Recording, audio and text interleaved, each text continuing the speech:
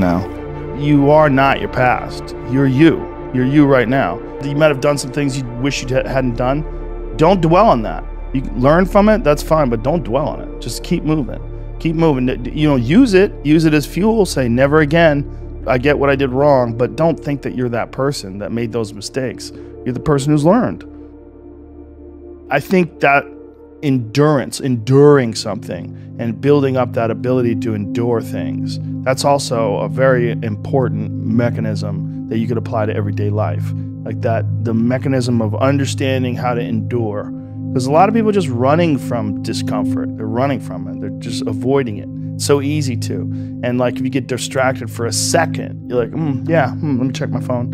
You just start going through your phone and looking at bullshit, and you're just distracting yourself from the tiniest frustration of boredom. Just the little, we don't get bored anymore. Or if we get bored for these tiny amounts of time, then you get distracted. So your distraction is eliminating your boredom. But the problem with that is like, there's certain thoughts that only come to you when you're thinking, when you don't have any input coming in. When we're constantly looking at our phones, the only input you're getting is input from other people. And sometimes that's good. Sometimes you get good stuff out of that. But it's like a diet of only fruit. You know, like, hey, motherfucker, you need some protein. Yeah.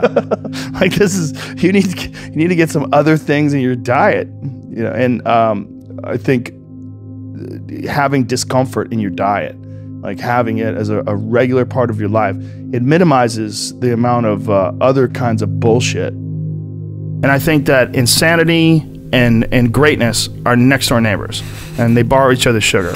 There's something about mastery, like true mastery, that requires you to shut off massive areas of your life, personal areas, relationships, education. My education was a joke. I mean, until I was 21 years old, until I started doing stand-up comedy, I didn't read books. I mean, I might have read a Stephen King book here and there to kill time while I was on the train on my way to training, but there was no desire to educate myself. If I was educating myself, it was maybe reading the Book of Five Rings to learn better strategy, to be a better fighter. That was all it was. Was there ever a point where you said, I'm a little out of balance, I need to go the other way? Well, I realized I was a flawed person for sure. You know, and I think in realizing that you're a flawed person... What helped you realize that? Just fucking up. Just being an idiot. You know, realizing, you know, girls would get mad at me, or maybe guys would get mad at me. Whatever it was, I realized that I had flaws, you know. I knew that I was... And then also failing at comedy. One of the hardest things to do is to go from being really great at something to sucking at something. And that something that you suck at is now your path. You know, and that's what I found myself in comedy. You know, I could get laughs every now and then, but I knew I wasn't anything special. I knew I was terrible. And there was something exciting about being terrible because I had potential, because there was potential for growth. You know, if you start doing it and you're great at it, like naturally, like maybe I wouldn't have had the motivation to do it as a living for 25 years like I've done. I don't know. But at that time, you know, making that transition from martial arts competition to being a comedian, that's when I started going down the road of balance and started trying to balance myself as a person. And I started trying to almost educate myself to have more things to talk about on stage. And then along the way, my curiosity started to blossom. And then I started to just be interested in things for being interested in them.